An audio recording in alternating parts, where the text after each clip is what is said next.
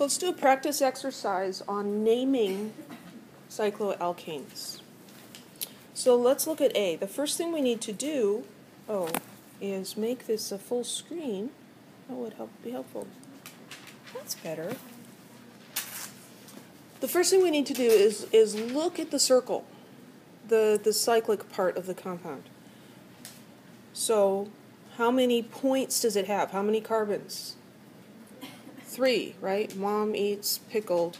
Okay, so that is cyclopropane.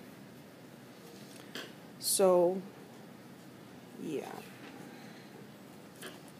Come on, little guy, little cyclopropane.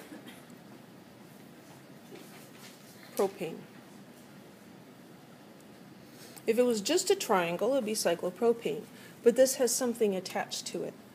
What does this vertical line here represent? A methyl group. Because here it's attached to this carbon, and at the other end of the line is another carbon, but just one carbon. So that's going to be methyl cyclopropane.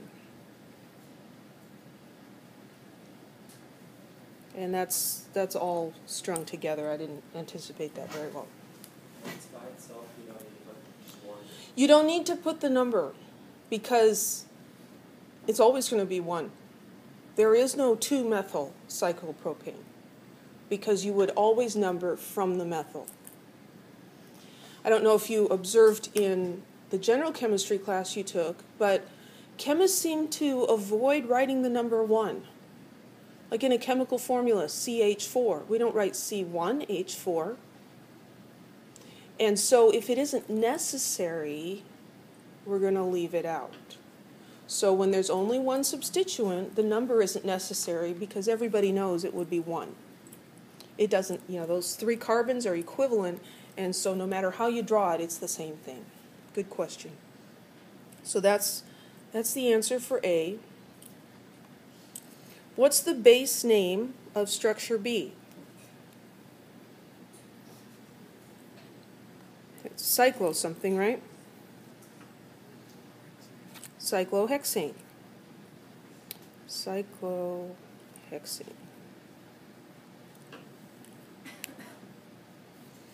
And then we need to look at what are the names of the groups on it.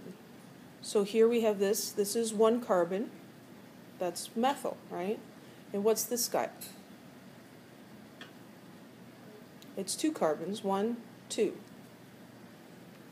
So that's an ethyl group. Here we've got an ethyl group up here, and we've got a methyl group down here. Now, when we list those substituent names before the cyclohexane, which one's going to come first? The ethyl. We're going to put them in alphabetical order. So ethyl, methyl, cyclohexane, but we have to specify where the groups are. So we're going to start by numbering with the carbon that one of them is attached to, and then go clockwise or counterclockwise to give the smallest numbers. So let's start over here. 1, 2, 3, 4. If I count the other direction, it still ends up being 1 and 4.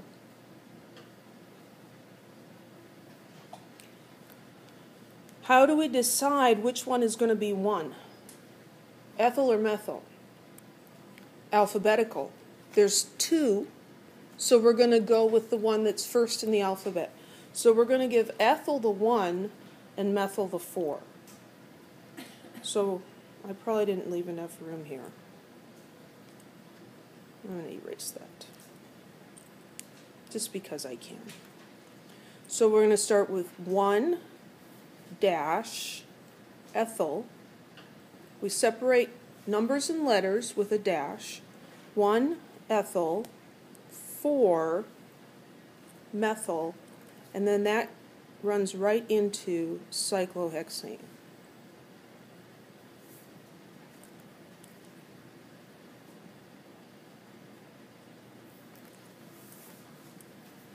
Any questions?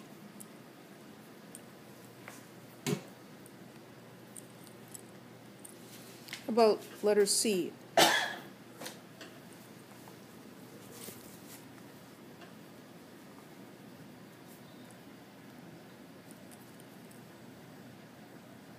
Oh, this is a pentagon, right?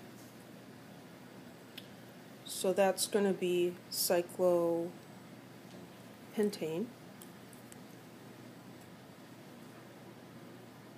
Cyclopentane.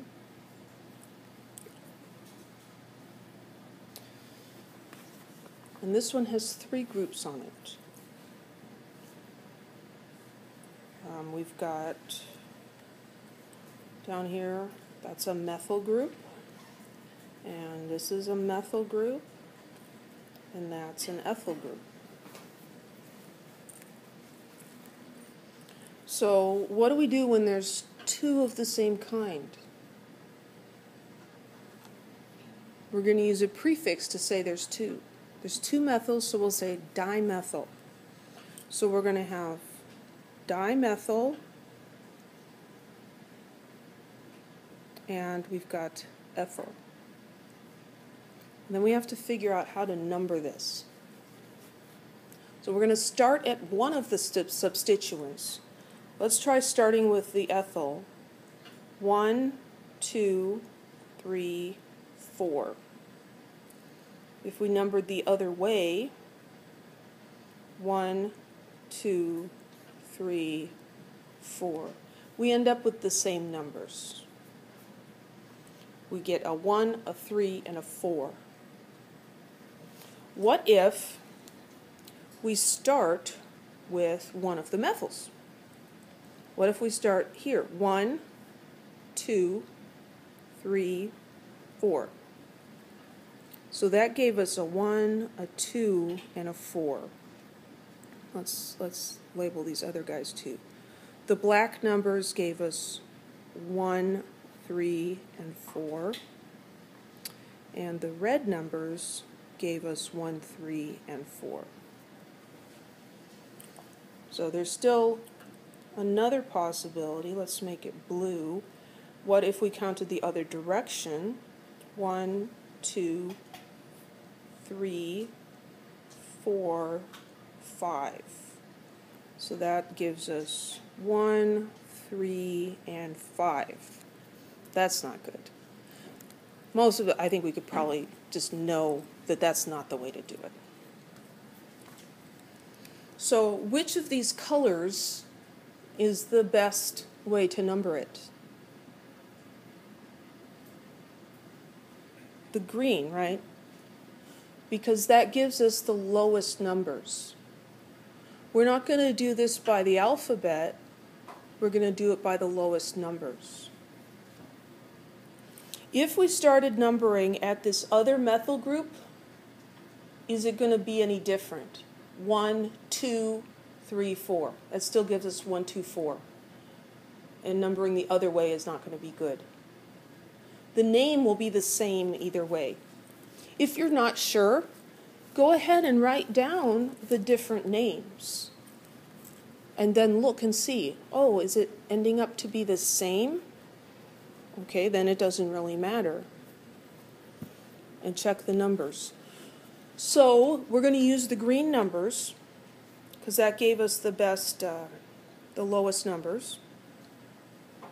So then the ethyl group is on 4, and the methyls are on 1 and 2.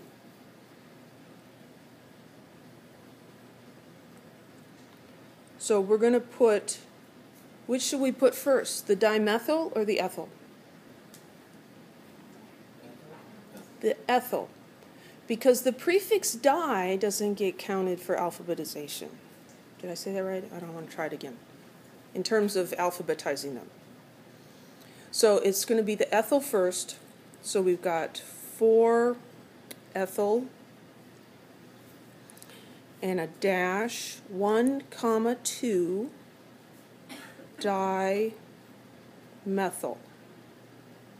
cyclopentane. Any questions?